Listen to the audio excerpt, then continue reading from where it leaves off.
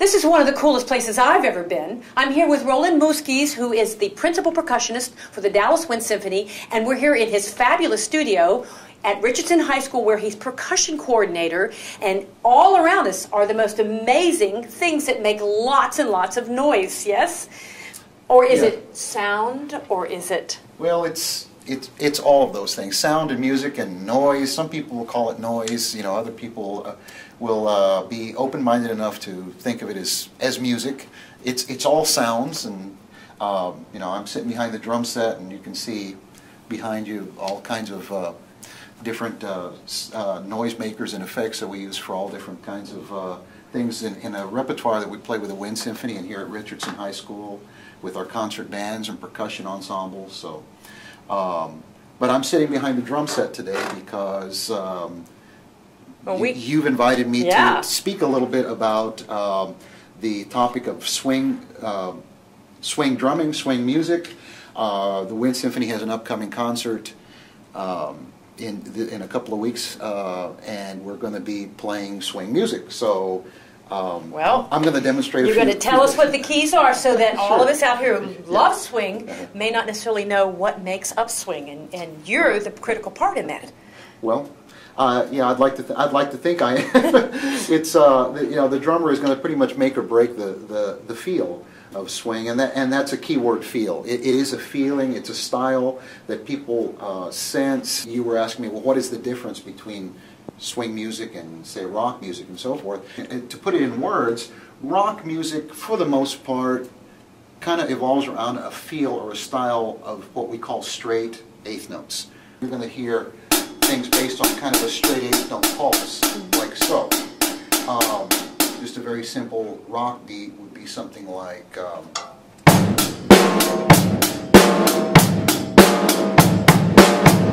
whereas swing is going to be a feel where we take, we sort of find an in-between groove between the eighth note feel of rock music, the 16th note feel of funk music, and find something in between that's more of what we would probably call a triplet interpretation. So even though the music might be written in straight eighth notes like this, we what we call swing the rhythm and play that instead like this. The idea is it's sort of based on a triplet feeling of.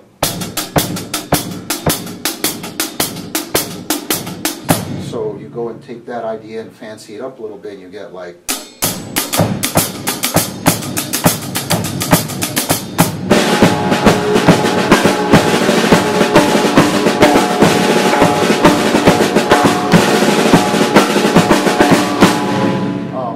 As swing progressed, then the hi-hat was added, which was originally a low instrument, which only played with the foot.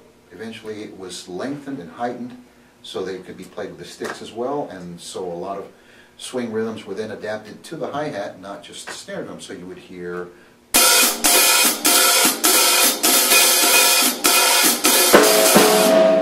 combinations of that along with the snare drum.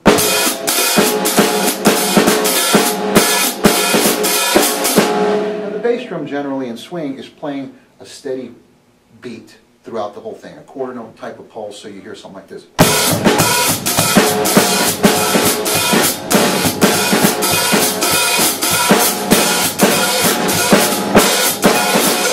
And so forth.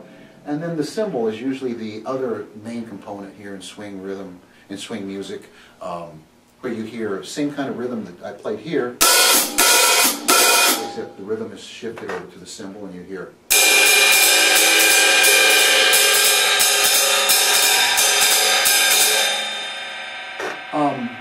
The drum set that I'm sitting behind here is not what I would call a drum set that is really set up or adapted to swing music. This is a much more contemporary setup.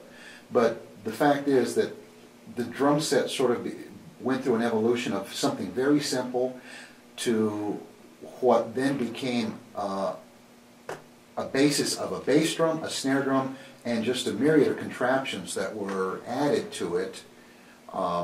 Things such as cowbells, wood blocks, Chinese temple blocks, Chinese cymbals, all kinds of sound effects that the drummer would play. All these things were attached on a little rack, or what they called a console, that was parked over the bass drum. And so you had all kinds of sound effects that you could play, especially if you were playing in a Broadway show or something like that, playing swing music in an early show. You had a lot of contraptions that you could play, and thus the name trap set, because you had all these contraptions attached.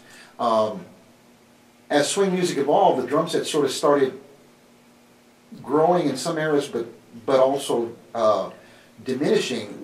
We didn't see so many of the little contraptions anymore, but what you did see was the drum set taking on more drums, more tom-toms. So you'd see maybe instead of just one little Chinese tom-tom, you'd have what we call the modern tom-tom, maybe one tom-tom here and a tom-tom on the floor. That's kind of your typical or basic drum set for swing. And then a ride cymbal, a crash cymbal, and of course the hi-hat as we know it now, up at the level where you can play it with the stick. So the drum set itself is, like I said, has mushroomed from a very basic setup to a very ornamented setup. Then it got simple again, and now as we've gone through the 60s, 70s, 80s, and 90s, the drum set has expanded again. And what I'm sitting behind right here is kind of my workshop, because I do all different kinds of styles of music that I work with. So you see cowbells once again. You see these conga drums, you see an extra snare drum, extra sound effect cymbals, extra hi-hat cymbals, cowbell over here, and so forth. But you would have heard a lot of these sounds back in the early swing era also. So that's just kind of the evolution of the drum set. What I'm going to demonstrate for you here, and I'm going to restrict myself to just the components that I would use in a swing band configuration.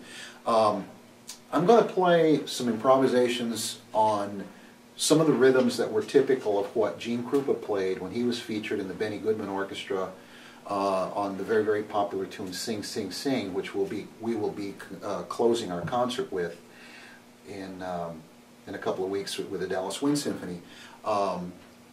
Because Gene Krupa, at the time that they first recorded this, had been studying African drumming, African rhythms and so forth, he kind of based his whole solo on that. Even though he was well known for his tremendous snare drum technique, the drum set, the solo itself, sort of focuses on a lot of tom-tom work. So you might have heard something like this.